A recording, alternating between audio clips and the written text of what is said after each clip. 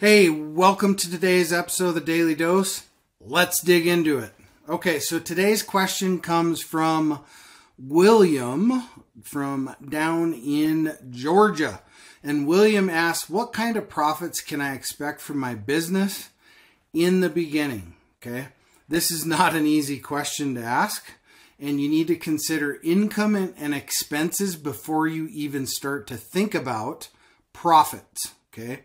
However, there are standards of comparisons called industry norms and ratios, okay, which can help you estimate your profits. Okay, return on investment, ROI as most people know it, for example, estimates the amount of profit gained on a given number of dollars invested in the business. Okay, these ratios are broken down by standard industrial classifications or SIC codes for assets and size. So you can look up your type of business to see what the industry averages are. These figures are published by several groups and can be found at your local library. Help is also available through the SBA.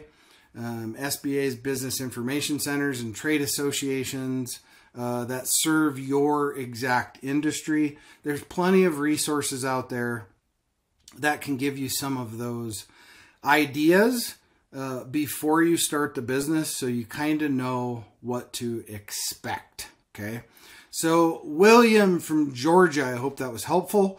And as always, smash that like button, give us a comment, ask us a question, and you can get a hold of me at strategicadvisorboard.com. And as always, you can go dream it, believe it, can absolutely achieve it. We will see you on the next episode of the Daily Dose.